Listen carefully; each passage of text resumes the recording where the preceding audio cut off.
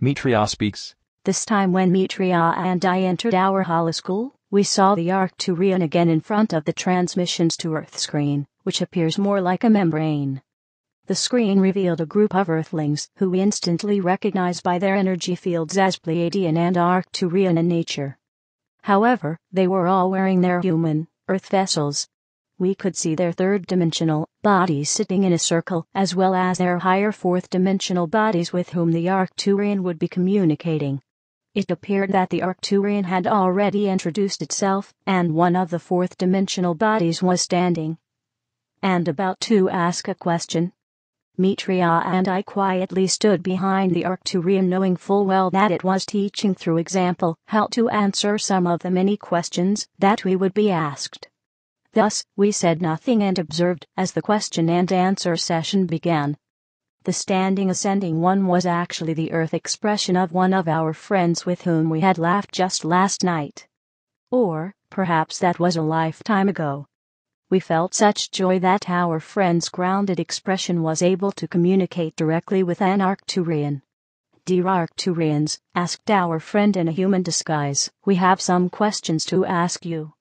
However, first we want to thank you for all the assistance you have given us. We do not know how we would have tolerated third-dimensional reality without your guidance." "Dear Ascending One," spoke the Arcturian, "we want you all to know that we, your galactic family, are you. Hence, there is no question of whether or not we would be of assistance.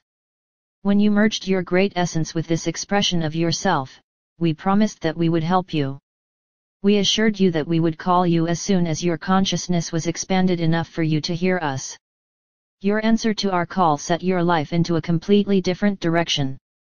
In actuality, your answer to us, your higher expression, set you into a new path of reality.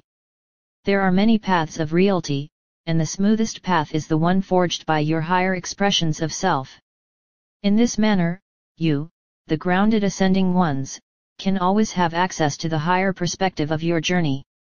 Within this higher perspective is a direct line of communication between the you who has volunteered to enter Earth during this timeline of planetary ascension and the you who is a higher expression of yourself. With meditation and practice, the link between you and your higher expressions of self will become a constant source of support and guidance. Dear Ascending Ones, would you like to ask your first question?" Another person stood, who was an old friend from our home world. We so wanted to say hello to her, but her human expression could only see a very vague image of the Arcturian. "Dear Arcturian, I am so happy to speak with you. I have been chosen to speak for all of us. We have several questions that we would like to ask. For starters, we would like to know why we have been feeling so very tired. We know that this fatigue must be another symptom of transmutation, but more information would be greatly helpful," the Arcturian warmly replied. "We are equally pleased to speak directly with one of our ascending family members. We understand the difficulty of limiting your immense being into a small Earth vessel. Your fatigue is largely because your consciousness operates at a much faster rate than your physical Earth vessel. Often your Earth vessel appears to be completely still while your consciousness is processing realities that are invisible to the senses of your 3D vessel. This condition is much like keeping your car in neutral while you press down the accelerator. The car is ready to go, but you are not in a gear for movement. Your Earth vessel is much like an automobile.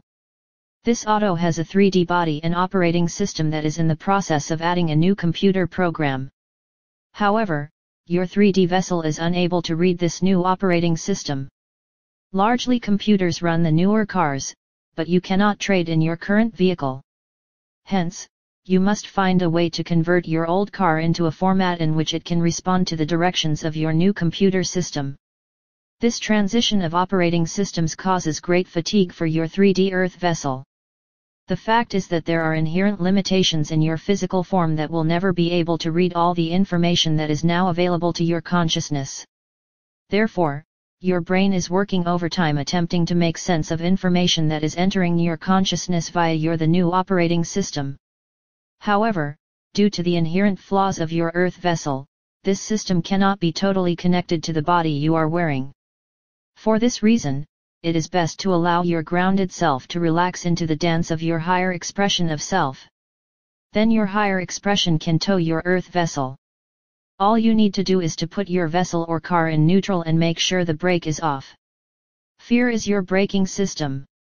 If you try to surrender into the guidance of yourself, but your ego puts the brakes on with its fear, the resistance will create great fatigue. However, we are not saying that all your fatigue is due to this dynamic.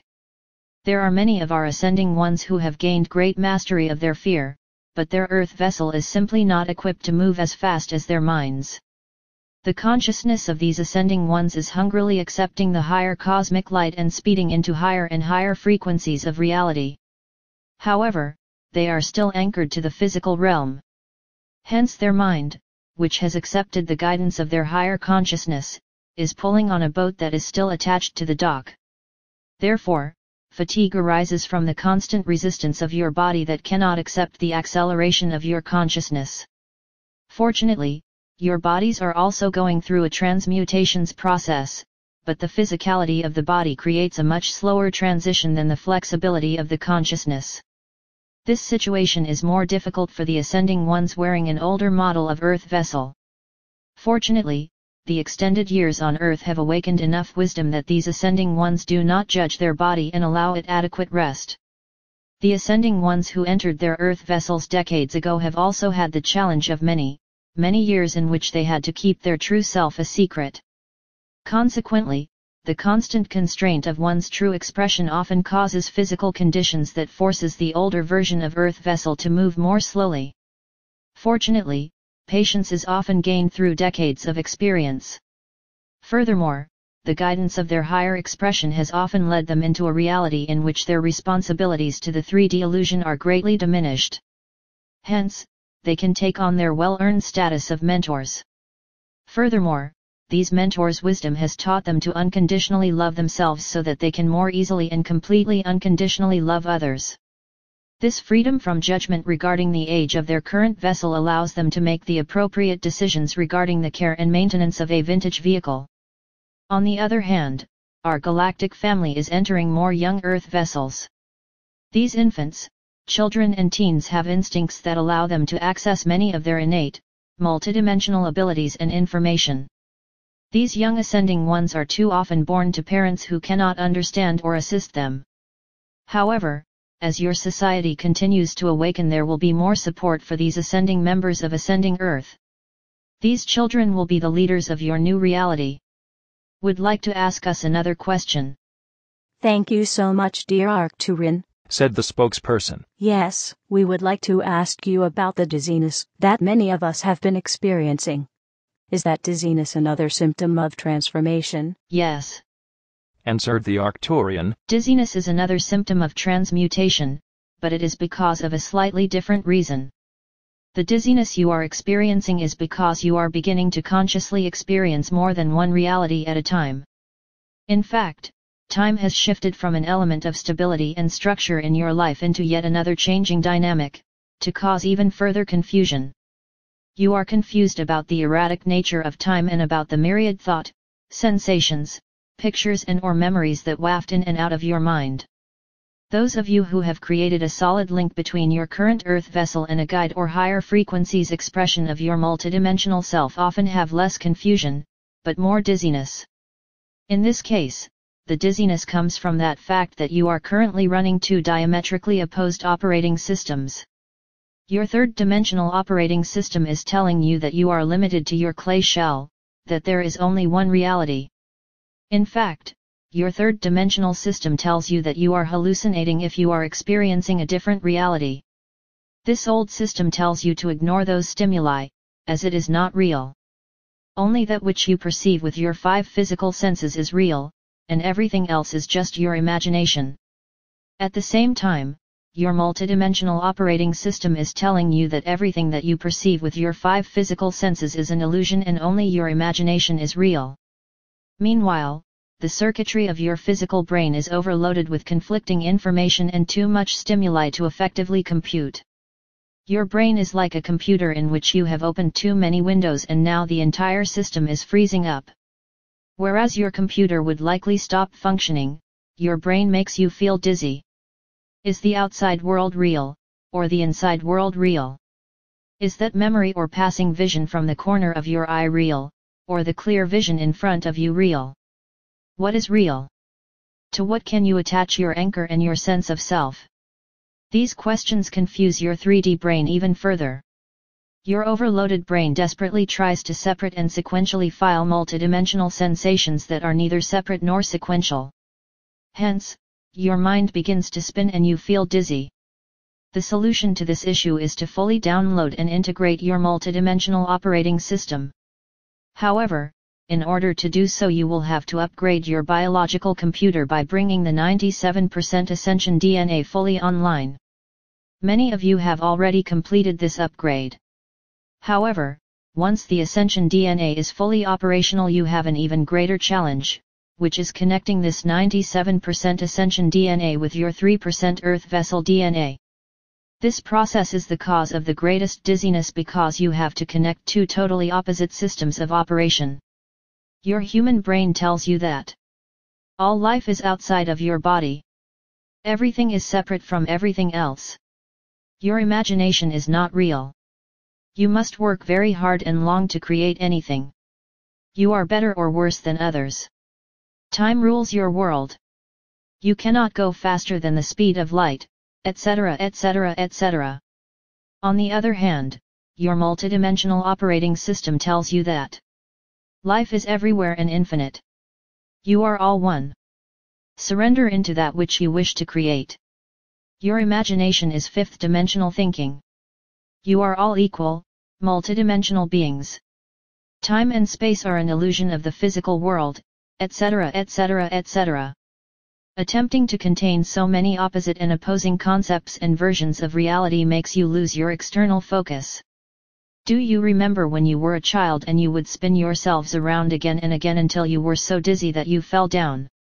You became dizzy because your external touchstone was gone. You were like a dancer who goes into a spin without maintaining their spot.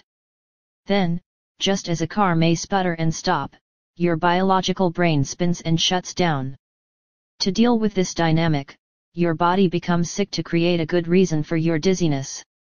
Then you go to bed and go to sleep, which is a very good solution. While you are adding a new operation system to your computer, you cannot open any programs or do anything with the computer. You have to wait until the new system is totally downloaded.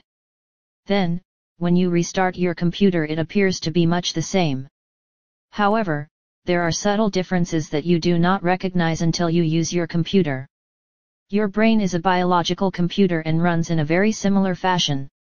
Many of you are trying to download a new quantum operating system into an old computer. For this download, you will definitely need the assistance of your higher expressions of self. Your higher expressions are your guidebook. They will assist you to understand your new version of self, just as we will. Do you have a final question for us? This time the group conferred before the spokesperson again stood to speak. Thank you for your information. It appears to us that the greatest challenge of all would be to somehow connect the advanced operating system of our multidimensional self with our third-dimensional thinking. Is this similar to connecting our third-fourth-dimensional reality to the fifth-dimensional world of New Earth?